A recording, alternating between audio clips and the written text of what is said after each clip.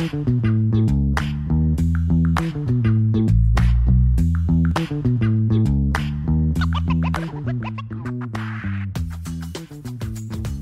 analytics is an exploding field thanks to sensing technologies that extract data streams from every match.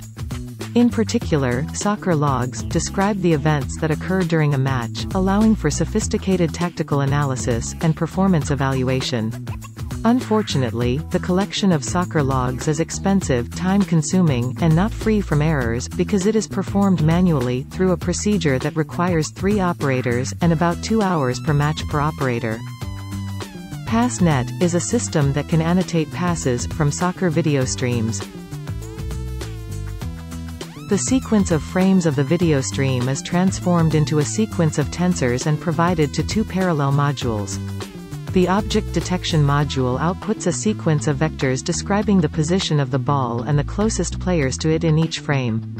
The feature extraction module transforms each frame into a feature vector using the popular image classification model ResNet 18. The outputs of the 2 modules are combined into one sequence of vectors, and provided as input to a sequence classification module, which generates a pass vector that indicates, for each frame of the original sequence, whether or not it is part of a pass sequence. PassNet is particularly accurate on a scenario in which we train it on the first half of a match, and test it on the second half of the same match. PassNet has an improvement of 21% absolute, and 43% relative, with respect to the baselines. It performs well also on more challenging scenarios, in which we annotate the passes for a match with condition that are different from the match used for training the model. PassNet has an agreement of 50% with the annotations made by a human operator, whereas 2 human operators agree at 70%.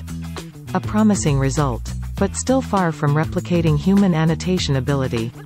PassNet can be easily adapted to annotate other events, such as shots, fouls, saves, and tackles, or to discriminate between accurate and inaccurate passes. Automating event annotation may help human operators reduce the time and cost of sports data collection.